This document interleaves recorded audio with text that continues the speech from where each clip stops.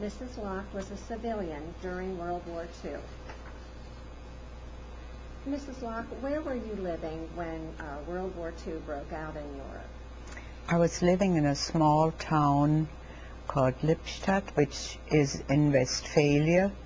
It's part of the area that goes then to the Ruhrgebiet, which is quite an industrial area. However, where we lived, it was somewhat rural, with a larger airport, though, that was being constructed at the time when I lived there. And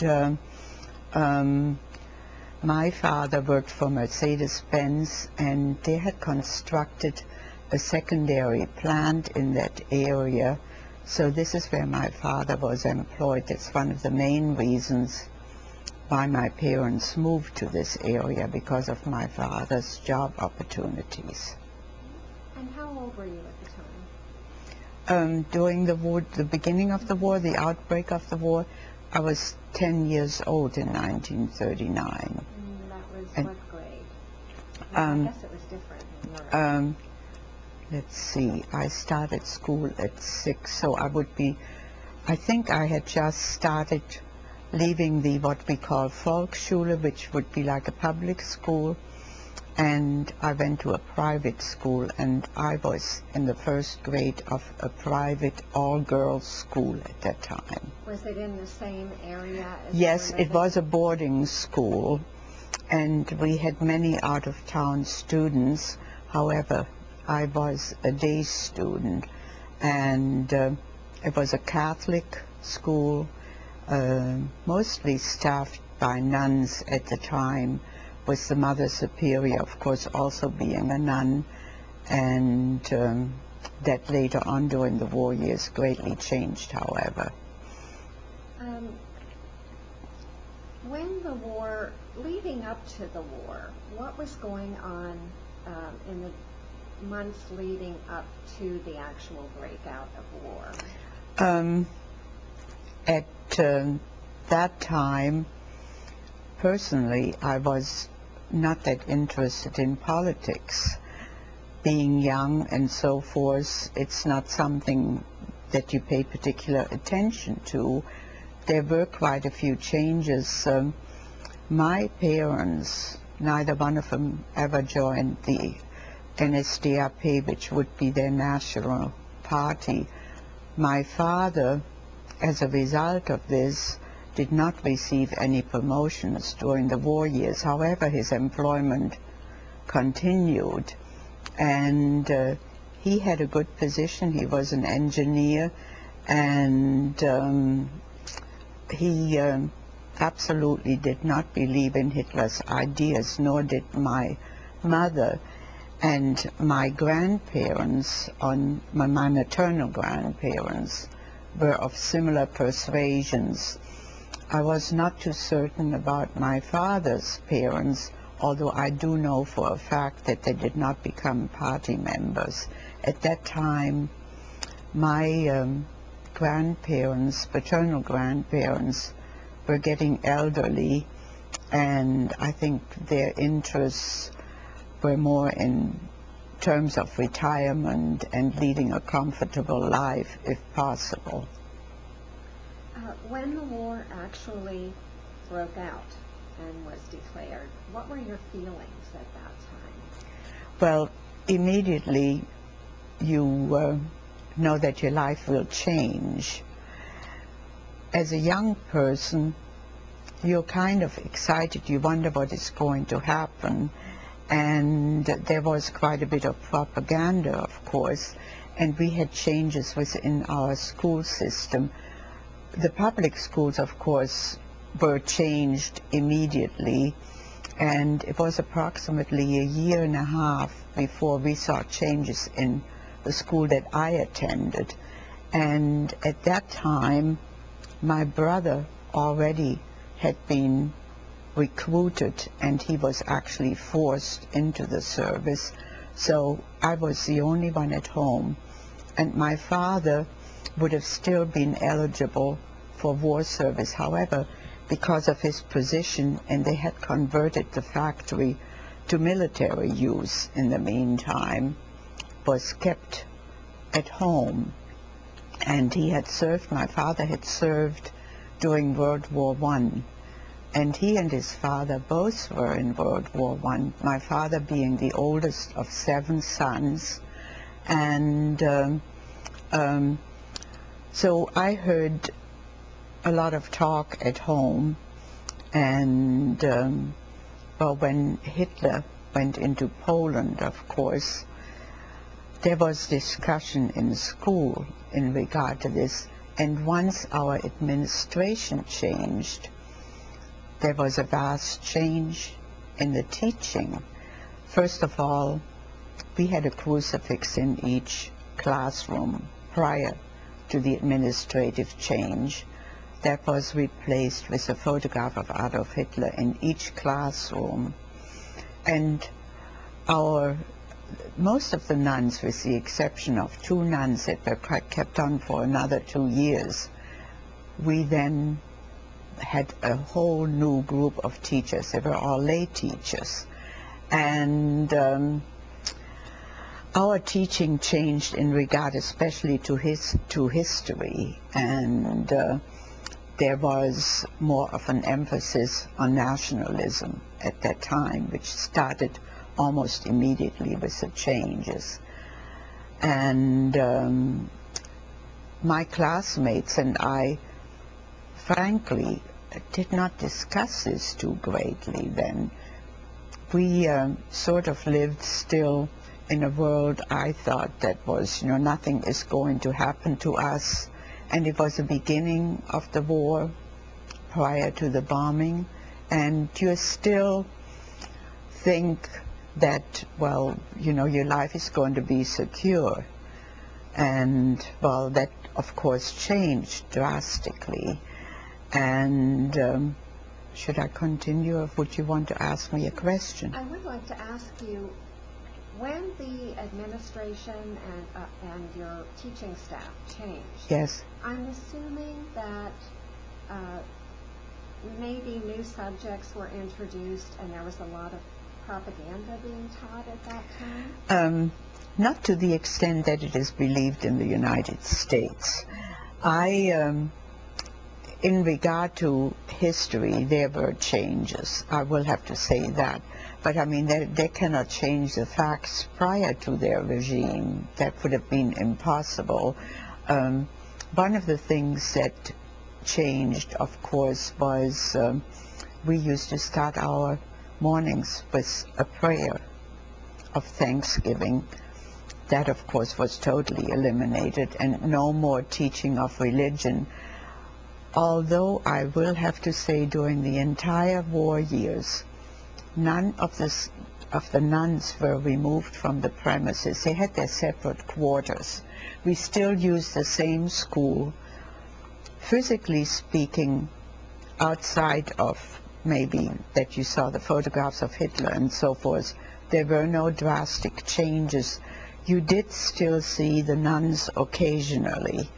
And one of the great changes, I will have to say, was a terrific emphasis on physical education. Gymnastics on a daily basis, a great deal of swimming, and, it was mind and body which was being trained as far as the, I guess, Aryan idea was concerned. That was never mentioned per se.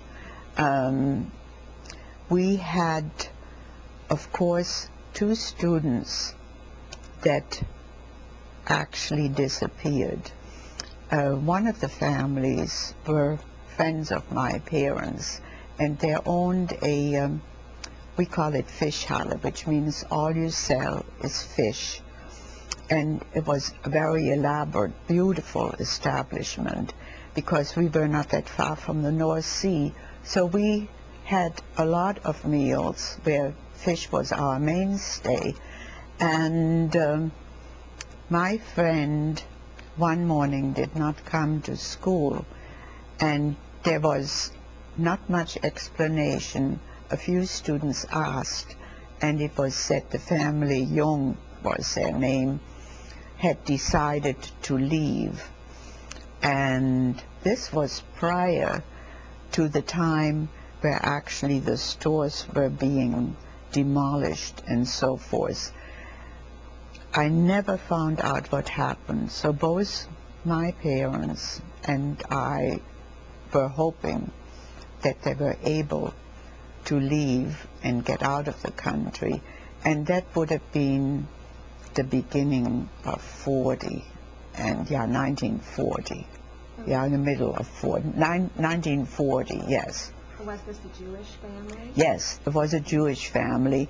And my mother had also befriended a Jewish family. My mother came from a different area, and my father was born close to the town that we lived in, but my mother came from a totally different area. Her parents were both born in Austria, and then later emigrated to Germany because of job opportunities.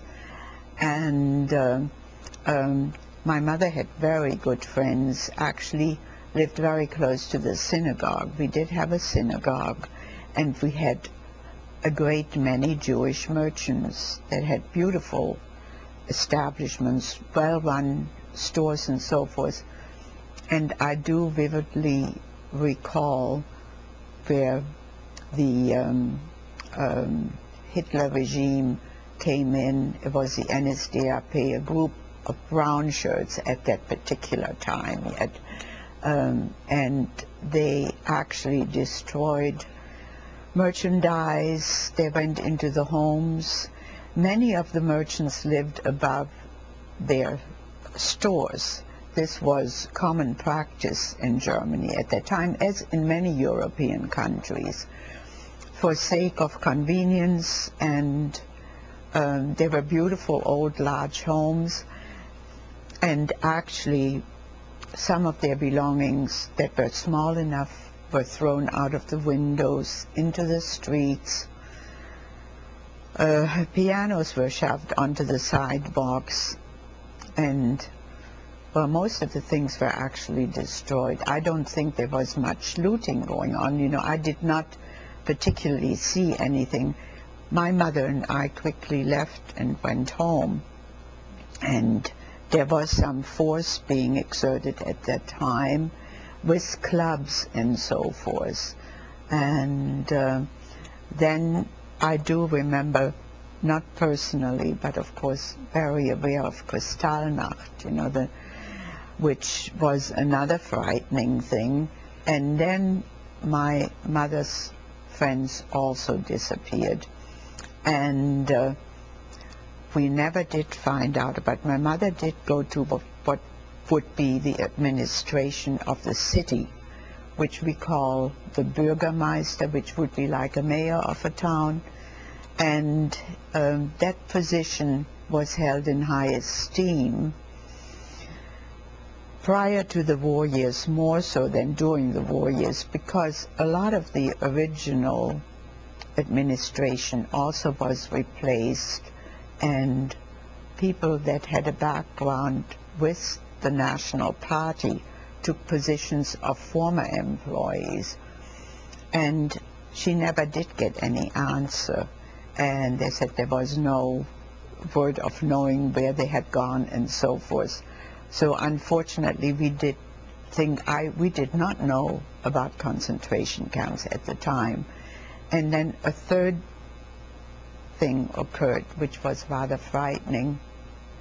A family, not in our immediate neighborhood, not on the same street where we lived, but the street over, and we only knew them by name. But we also knew that the gentleman, the father of 3 children, was connected with the Communist Party. Well, he disappeared. And then his wife was taken prisoner. The grandmother took care of the children. Both mother and father were never heard of again. So, you know, as political prisoners, we surmise that eventually, you know, when we found out about concentration camps, that they were killed in concentration camps. You were so young, and I know how important peer pressure is to the students here. Were you torn at any time between perhaps what some of your fellow students were thinking and what your parents thought, their beliefs? Were you kind of torn, thinking maybe this is true? Yes, in a way I was torn. I had friends whose parents were definitely Nazis because they had very strong feelings.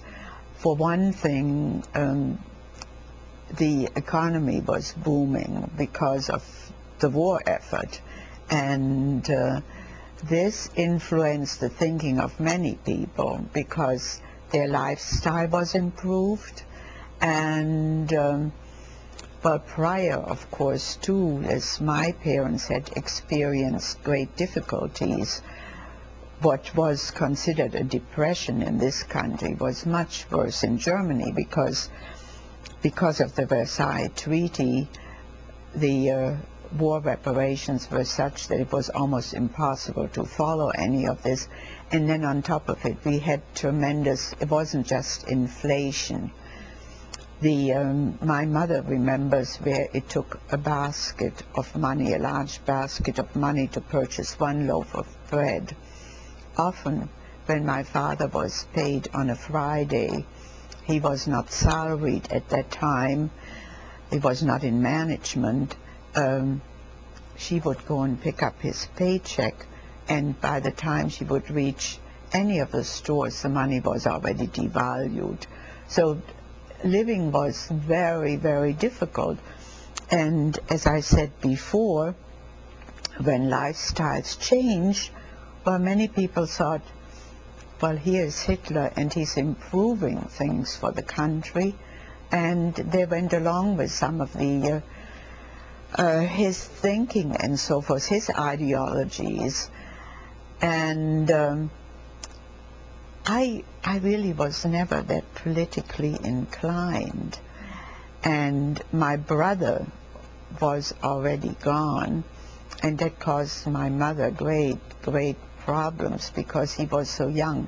He's only 15 years old, and we did not hear from him for about 6 weeks, and then we had a letter, and he was taken out of, my brother is 4 years older than I am, and, or 3 years older, yeah, 3 years older, and he, 3.5, he was born, yeah, 3.5 actually.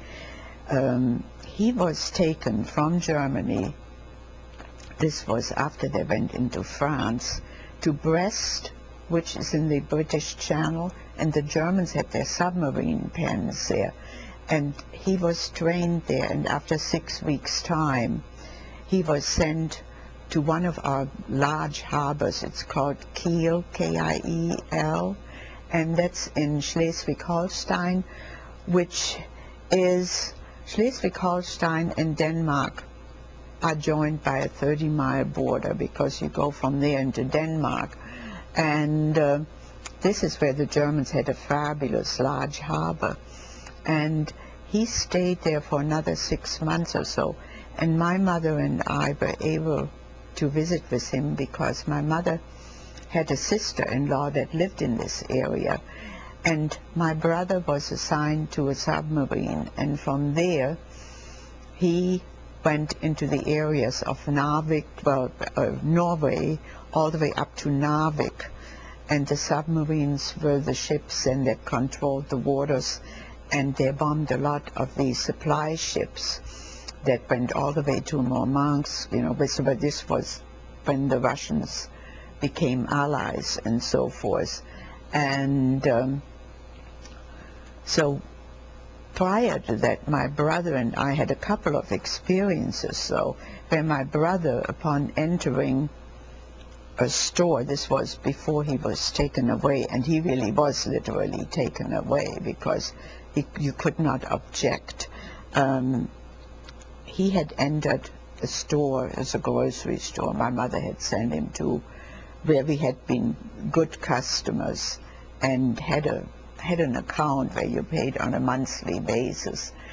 And the owner changed his way of thought drastically But as my brother entered the store, and you know he's well known because the son was a friend of my brother's, my brother used a greeting of Grüß Gott, which means God's greetings, which we used to go to Austria quite a bit with, still having cousins there and so forth, and that is their way of greeting. Or he would say Guten Morgen, if it was a morning, good morning. Well, he really was called down by the parents of his good friend as well as his friend, because you were supposed to enter a store and say Heil Hitler. And those were some of the changes that I would say on a daily basis that we noticed. Were there, as the war progressed, were there shortages in food?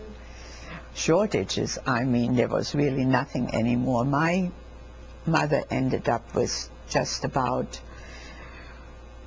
taking everything in a bartering type of system.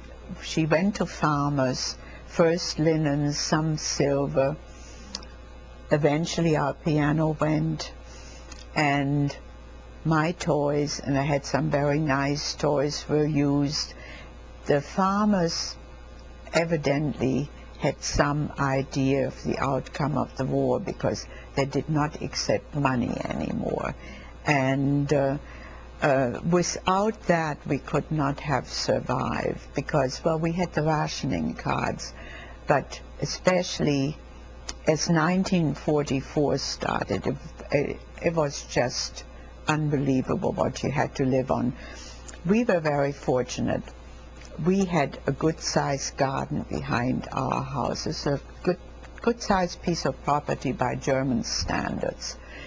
And then also my parents had rented a plot of land that we had cultivated. It was what generally was done in Germany to begin with, that you had an additional piece of land where you would grow vegetables. You would rent this piece of land. It did not belong to you.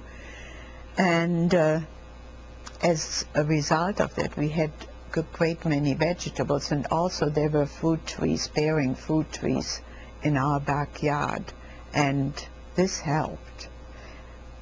Did anybody try to take your food, though? No, not that. But, for instance, if you had any kind of, and this happened to people that we knew, if you would get permission to buy a pig and so forth, and you had the facilities to raise a pig, but may it be in your backyard, or you had a stable behind your house, which a lot of people did then, you had to register this, and then you had to have permission, and prior to killing, this had to be also registered, had to be recorded. If you did this illegally, they called it like a black market type of thing, there was a severe punishment. Often, actually, you were taken away, and there was a prison sentence. And if you did this on several occasions, it actually could end up in your death. So these things were greatly watched, and also naturally about black marketing, which went on. If you were caught, there were a great many punishments for it. Was there bombing? Yes, not until about with the factories, for instance. It started around 1943, and we went to there were shelters that were being built, and in the end we went to the shelters practically all the time, because nighttime bombing and daytime bombing towards the end of the war was so severe. And they had a large airport outside of our town, which was used for military purposes, and that was bombed heavily. And then we were one of the major railroad crossings for the Ruhrgebiet, which was not that far away. That is, of course, where their main manufacturing took place, and they had coal mines in that area and so forth. And they were bombing the railroad stations and all their lines and so forth. And also they were passing through, on their way to other major cities. So, you know, you had your air raid sirens going, and school was difficult at that time. The schooling was difficult because so often we had to leave the classrooms to go to the shelters. And my one thing I would like to mention is that my mother had several sisters, and one of her sisters, an older sister, was married, and she lived, my aunt lived in a town called Bielefeld, quite a manufacturing town. And my uncle, who had been born in Alsace-Lorraine, spoke both French and German fluently, and he worked for a well-known company at that time, and which was Bayer Leverkusen, you know, it's Bayer, you call it here, and had a good position with that company. And his one son was in the army, and he had been sent to Russia. This was during the winter where they were actually attacking Stalingrad, and my uncle was very concerned about his son, and he listened to a broadcast that was a black broadcast. It happened to be a Russian broadcast, and the Germans were still saying that we were victorious and so forth, which of course was a lie.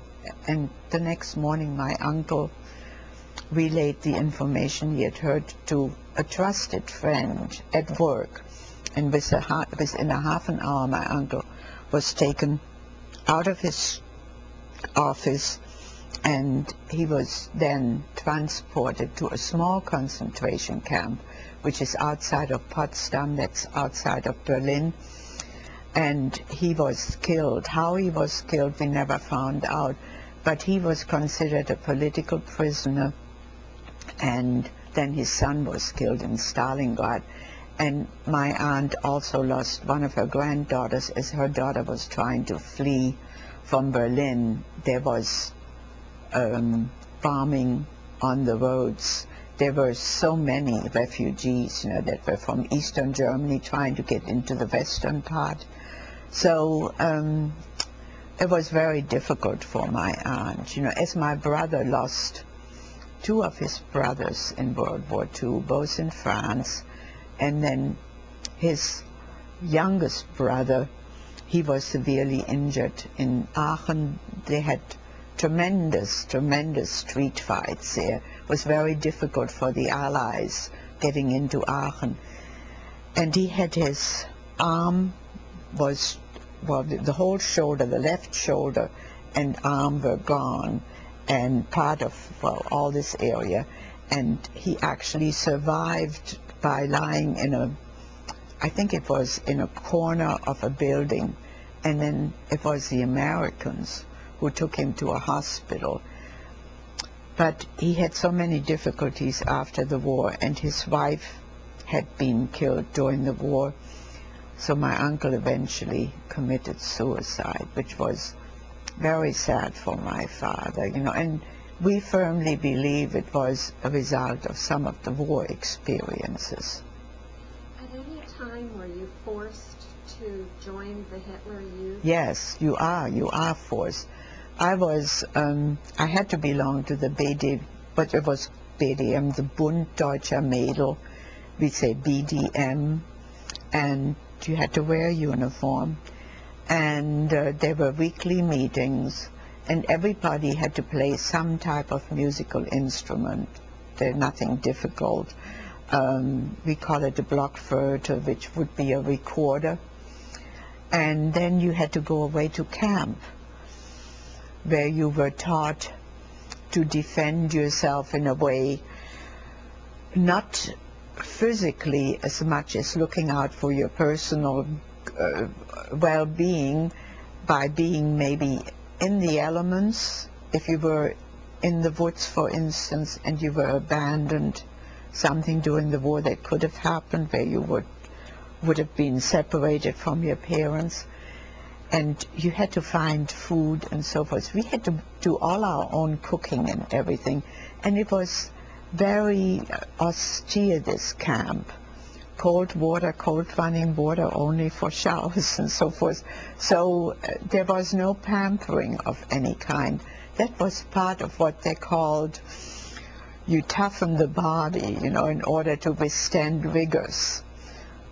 Was it fun, though, for a young Yes, girl? in a way, you know, well, one of the things, well, the marching, I'm sure you're aware of, you know, the Germans are great for what we call wandern, which means you hike. My parents, they did that into their well, my dad died when he was 70, but my mother and her two sisters and friends, they would hike on a daily basis.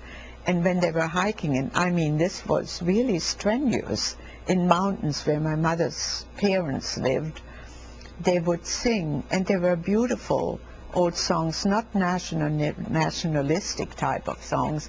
They were what we call folk tunes, you know, folk song. And a lot of them were actually written by some of our great poets. Well, one of them being Lessing, and he happened to be Jewish, and he was written. Heinrich Heine was one of our greatest poets, and we were not allowed to read his poetry anymore. That was forbidden because many of the great books, of course, nationally had been burned.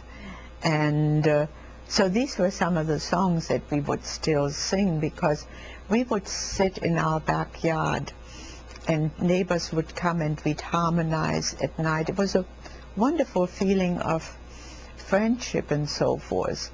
So we did sing many of the songs. They weren't necessarily to do with Hitler and so forth. So that was fun. And out in the countryside, and you know, during the summer months. And then during the last year, 1944, we all had to help with the harvest, because it was very difficult because of bombing and so forth, and most of the men were gone, including the young boys. So every able-bodied person, including my mother, we were picked up in the morning in the town square and then taken to the fields, you know, to help with the harvest, whatever was still there. When the Jews were taken away, were you and your neighbors aware of what was going on in the concentration camps? Were there rumors? I didn't even know there were concentration camps. I truly did not. And my parents, I have no idea if they did. They never discussed it. My father, for instance, had a number of Frenchmen working for him. Now that was forced labor. They were intelligent men that had been trained. They were tool and die makers and so forth. And they lived in barracks outside of the factory, which was controlled. There was a gate where you entered and so forth. My father treated these men very well, because after the war, several of the people that were German people I'm speaking of actually were killed by some of these workers. And we had one of the men, Francois, who would come to our house, and I was taking French then. I started with Latin and English and then French, and he often helped me with my French studies and so forth. And he would come to our house. He was allowed to. My father would sign him out, and he helped with our yard work and so forth in the garden. And he's a jolly person, and my mother would try to fix him a halfway decent meal and so forth, because their living conditions were worse than ours were. And I never heard my parents speak of concentration camps. First of all, in the area where I lived, there really was not a concentration camp close by. Later on, of course, we knew about it naturally. And then, I don't know if my husband, during his interview, mentioned this, but both he and I visited during our visits to Germany and to Poland. We went to Buchenwald, and when we were in Poland, we visited Dachau and Birkenau, and no, Dachau, I'm not, Auschwitz and Birkenau. Dachau is outside of Munich. And well, the horrors are still present. So physically and emotionally, you're devastated for days afterwards. The Poland trip we did with a group of people. In fact, there were a number of Jewish travelers in our group. And after spending several days in Warsaw, then we went to Krakow and we went to Auschwitz and Birkenau, and we spent a whole day in Auschwitz and Birkenau. And you never know what it was like until you personally visit. And but during the war, I never knew about this. How often did you hear from your brother? Well, we heard very little. In the beginning, he would write on a regular basis. And my brother actually was torpedoed and managed to, he lived, he picked up by Norwegians, and he survived the war. He was a prisoner of war of the Americans. British and Americans came in, and he was treated very well. He was taken to southern Germany from Norway, and it was a very difficult life being a submariner because their death rate was extremely high. I believe only about, I think, close to 90% were killed. And he's not the type of person to elaborate on his war experiences.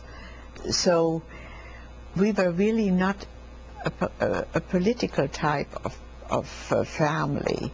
And I discussed with my parents after the war some of these things that happened. And I have to, in all honesty, I have to admit that they did not care too much to talk about this. It's generally known there is a great deal of guilt connected with this.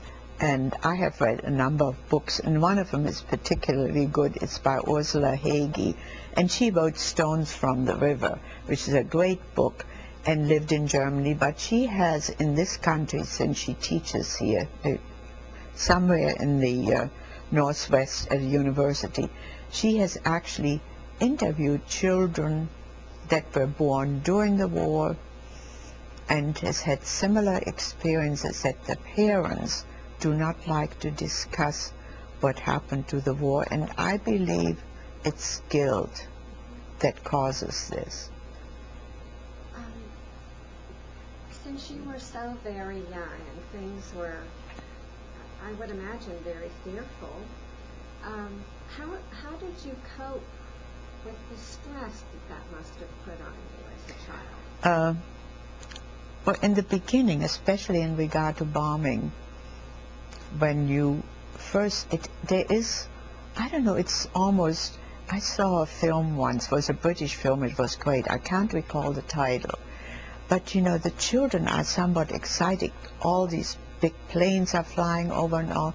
Of course, then reality comes home, and yes, there is a certain amount of fear, but youth is resilient, and I think you just, you sort of accept what is happening, but what else can you really do?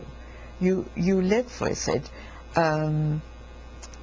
I do remember distinctly when the Americans came into our town. They had tried to defend the city for about 4 days, and we are surrounded by rivers where I live, and all the bridges had been blown up. And we had several hospitals where we had a lot of people that had been injured during the war and so forth. And finally, the mayor of the town decided to capitulate. And I think it was a humanitarian type of effort on his part, because he realized how many more people would die if he would not do so. And so when the Americans came in, we were all in a shelter, and there were about 3 or 4 soldiers that entered the shelter, and one of them said, "Are there any," in English, "are there any German soldiers being hidden here?" Because a lot of German soldiers were trying to change into civilian clothes, and they were coming into homes, especially the SS, and they said, "Does anyone speak English?" And I did speak English, so I said, "I do." And they asked me, and I said no, and they really were not. And then life was tremendously chaotic. This was about the worst time that I can recall. Since the war was not over, you know, the fighting was still going on, and every displaced person, including the prisoner of wars, from Russian and Polish prisoners, and the Italians who had been our allies but then changed, everybody was free, and they were wandering the streets. And my dad had been taken off his job, and he'd been put into what they call a Heimwehr. This was the last resort of the Germans. They took every able-bodied person, including 12-year-olds and 13-year-olds, and put them into the Heimwehr, which was training for the shortest period of time, and they used bazookas to stop tanks and so forth. And my dad was gone, and he was had been forced to go into the Heimwehr. So there was nobody there that could defend mothers and children. And then the looting started, and they came into homes, and a group of Russians came into our backyard, and my mother and I, they knocked on the door, on our back door, and my mother came out, and they saw me, and they asked my mother for schnapps, which is like a whiskey. And we really didn't have any. My mother said no, and they said, "Do you have food?" We said no, and we actually did not. And one of them kind of started to take my hand, and my mother said no. And they said, "We'll be back." And my mother was scared to death. Well, they returned in a half an hour or so, and they brought us rations from the Americans, food to eat. And they said, "You eat." They spoke German. They said "essen," which means eat, and they never harmed us. So, and then no stores were open or anything. And my mother actually did leave, and she tried to get to a farmer that she knew, and she walked through a river. She had a bicycle. She was able to get to the river, left her bicycle on the one side, because she could not get, there were some bridges on smaller rivers left, but at each bridge they had Americans posted because you were not allowed to leave. So it was like there was a curfew, and you could not even go out at certain times of the day. I think an hour or two only. So she was able to get a few things, but when she returned, somebody had taken her bicycle. So, well, at least she was not harmed. So there were a lot of bad things that were happening. Can you relate one or two of your most memorable experiences during this time? The return of my father and my brother, I would say, and also when the Americans liberated our town, because the war was over and the Americans were kind. We were never harmed in any way. When my father came back, my mother, it was fabulous.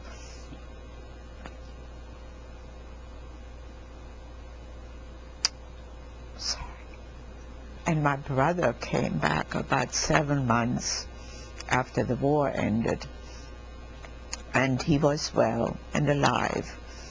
And so those, I would say, are the best of my memories. And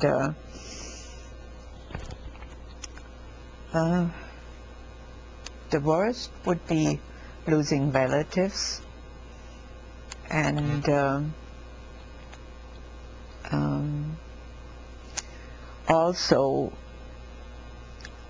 the after result of the war. It was very, very difficult living in Germany In fact, I decided with a group of classmates, there were three, well, not a group, but three of us, to perfect my English. I went to English. I had already studied pharmacy, but things were so difficult in Germany, and I had worked for 3 years and tried to get my degree, but then things became so difficult in Germany that I decided to go to England to perfect my English and perhaps as a result of that have the opportunity to work for the Americans. And when did you finally come to America? I came to the United States in 1953, and I felt very welcome in this country.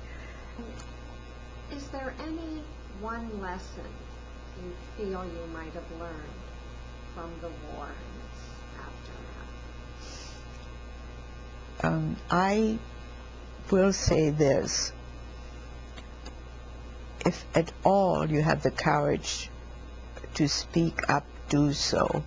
A lone person, it's very difficult. I realized during the war there were many efforts made in regard to trying to change the regime. There were attempts.